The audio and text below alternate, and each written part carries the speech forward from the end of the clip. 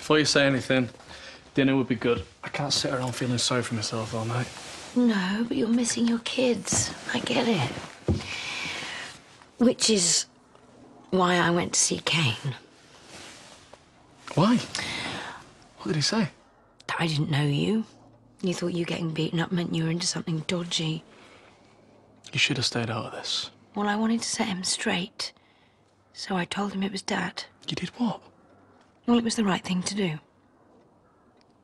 But he didn't tell you where she was, though? No, but I didn't think he would. But with any luck, he might call Debbie. You never know.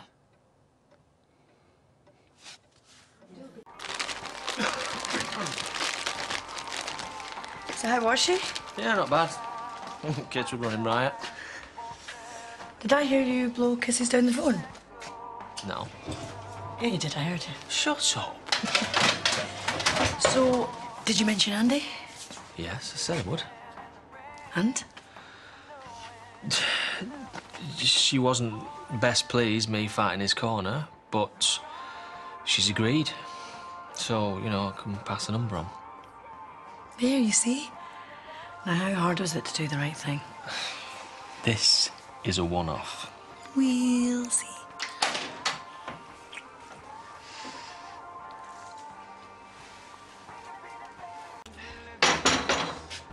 Or shall I set the table? No, I can do it. Let me help. Please. Okay. This doesn't mean you're forgiven. I was really hurt that you went to Cain behind my back. I'm sorry. I didn't think. I just did it. Yeah. Well, Cain knows I was on Andy's side. And I would have told him afterwards and dealt with the consequences. Yeah, well, he was never going to stay mad at you, was he? No. And I had to get round him. There. Done. But you've only set it for 2. I thought I'd give you guys some space. And I promise I won't do anything else to cause trouble.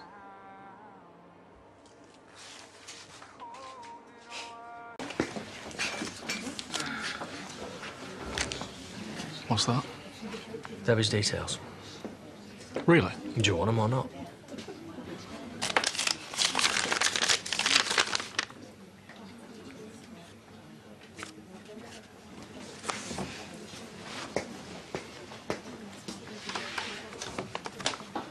I can't wait. Daddy loves you so much, sweetheart. Okay? Bye-bye. Bye. So it went well then? Thank you. You're welcome.